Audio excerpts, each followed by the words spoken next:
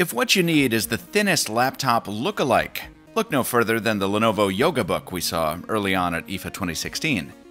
But if your taste in keyboards is more tactile, or you need more PC than tablet, then the Acer Swift 7 is probably more your speed. I'm Michael Fisher, and this is a quick look at what Acer calls the world's thinnest laptop.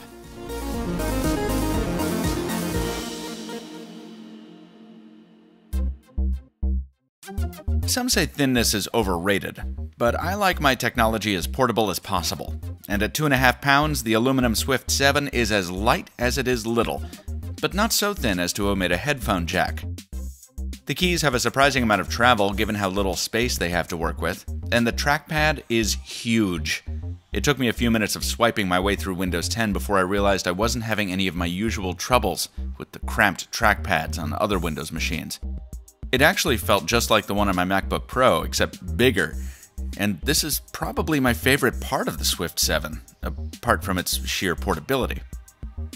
This is a trade show, so the rest of this machine's highlights are helpfully called out on its 13-inch display. Core i5 processor with 8 gigs of RAM and a 256 gig SSD, Dolby audio, and up to 9 hours of battery.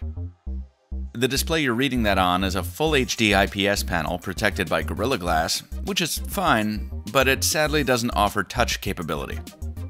There are no fans to be found on the Swift 7, so its casing isn't marred by vent slots, but you absolutely will leave fingerprints all over the thing, and they're tough to get off there once they're on.